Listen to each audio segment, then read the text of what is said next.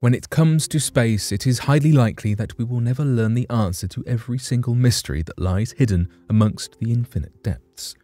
However, every day we continue to add to our knowledge base about how the mysterious expanse of space operates beyond the familiar atmosphere of Earth.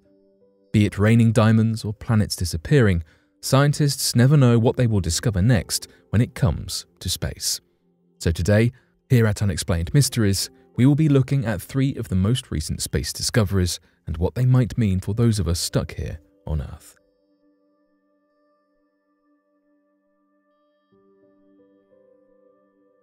New Jupiter photographs.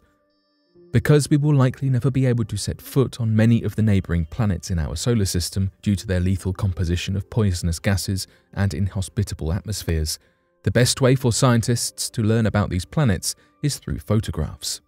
And as telescopes and satellites improve every year, we are able to uncover new information about these unwelcoming neighbours all the time.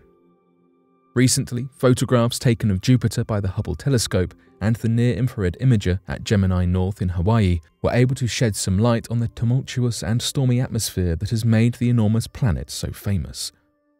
Out of all of the storms that swirl and rage across Jupiter's surface, it is its Great Red Spot which is its claim to fame.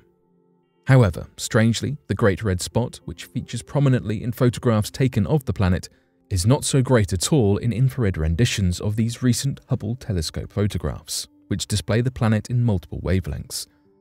Scientists and researchers are hoping that this opportunity to view the gas giant from several different wavelengths will give them a better idea of what is driving these massive storms. The images of the boiling gaseous clouds that make up the atmosphere of Jupiter were captured in infrared, visible and ultraviolet wavelengths, and when compared side by side, consist of several interesting changes. Most notably was the prominence of the Great Red Spot and its smaller, younger offshoot, Red Spot Junior, in the visible and ultraviolet images and its subsequent disappearance in the infrared rendition, as well as a cyclonic vortex streaking brightly through the atmosphere in the infrared image. These wavelengths can create such differing images because they each capture a different, unique property of the atmosphere of Jupiter. For example, the Great Red Spot and Red Spot Junior appear red because they are absorbing blue and ultraviolet light, meaning that they show up more prominently in the visible and ultraviolet light images and disappear amongst the cooler clouds of the infrared, while the infrared versions capture these stormy areas covered with thick, choking clouds. This is why the massive vortex appears so clearly in the infrared photograph, as the swirling storm clouds that compose the vortex are able to be clearly defined by infrared light, although all 3 versions capture the characteristic rotational swirl of the standard stormy atmospheric clouds. The cyclonic vortex that shone so brightly in the infrared image was especially interesting to scientists, as it expands almost 72,000 kilometers across Jupiter's northern hemisphere and is made up of multiple smaller vortices.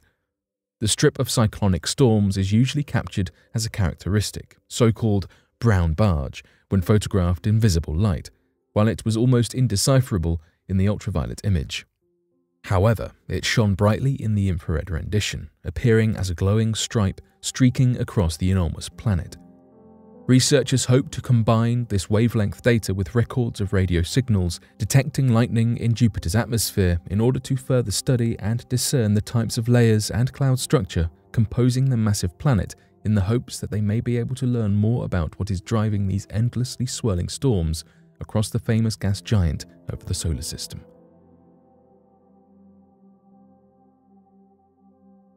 Storms make it rain diamonds on Jupiter and Saturn. Jewelers and diamond aficionados everywhere likely began salivating when they heard the news stemming from recently analysed data collected from Jupiter and Saturn. It appears likely that it rains massive diamonds from the atmospheres of these gigantic planets. Scientists recently studied the catalogue of recorded pressures and temperatures for both of the gaseous planets and then created models that estimated how carbon would behave under those conditions, leading to the astonishing revelation that diamond rain is incredibly likely. And as far-fetched as this may seem, it is not as harebrained as you might think.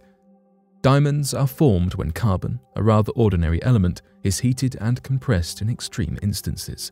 On Earth, it takes being over 160 kilometers below the surface for conditions to be favorable for diamond creation due to the proximity to the lethal heat of magma, which then brings them closer to the surface for mining.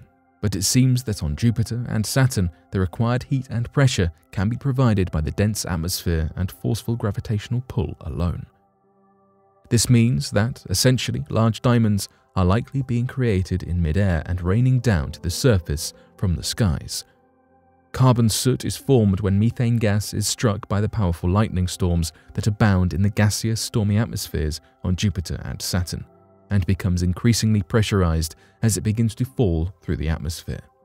At around 1,600 kilometers down, it turns to graphite, and then becomes diamonds at around 6,000 kilometers. However, unfortunately, the surfaces of the planets are not piled high with valuable gems.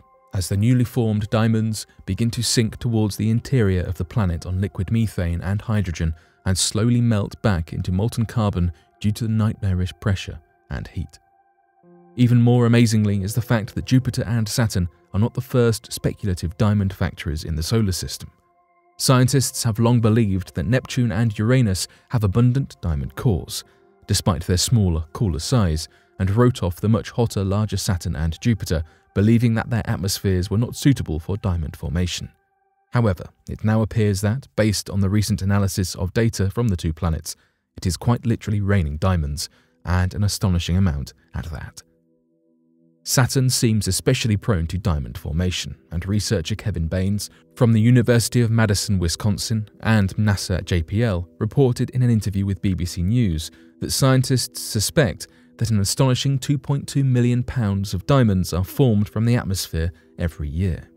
Although more studies of the environments and atmosphere of Jupiter and Saturn are currently being conducted surrounding this astonishing revelation, we cannot help but be a little sad that the crushing pressure and searing heat would immediately melt any spaceship attempting to enter the atmosphere in search of a sample of atmospheric diamond chunks. Scientists say that Pluto is disappearing. When it comes to the space that surrounds us in incomprehensible proportions, many believe that change is rather rare. However, this is not the case, and it seems that one major change may be occurring sooner rather than later: the partial disappearance of an entire dwarf planet. A new study that observed photographs taken of a well-lit Pluto during its passage in front of an exceptionally bright star has revealed that scientists believe Pluto might be undergoing an astonishing transformation. Based on the gathered evidence, it appears that Pluto's atmosphere is beginning to vanish as a result of its long-documented slow migration further and further from the Sun. Researchers believe that this has caused its nitrogenous atmosphere, not unlike that of our own planets, to begin to decrease Pluto's surface temperature. This has apparently caused Pluto's atmosphere to refreeze back to the surface in a process that will only continue to be exacerbated as the planet moves further from the Sun and decrease in temperature.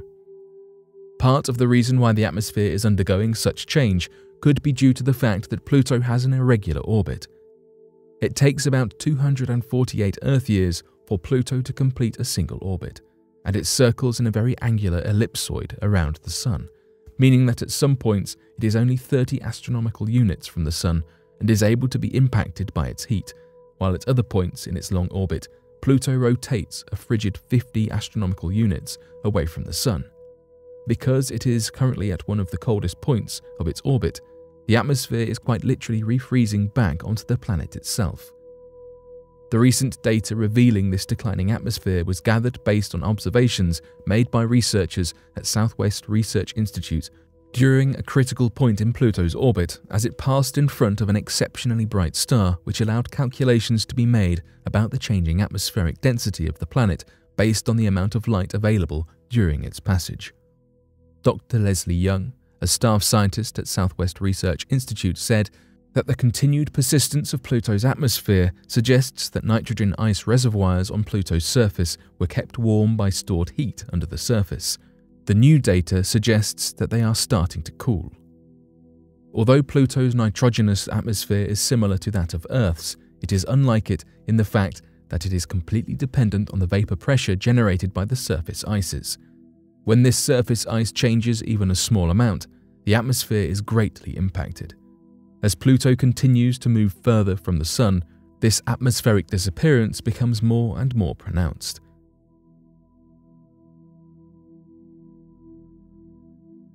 But what do you make of these recent space discoveries? Be sure to let us know your thoughts in the comment section below and help us by growing this community while working to solve these unexplained mysteries. Thank you for watching, and don't forget to subscribe for more videos.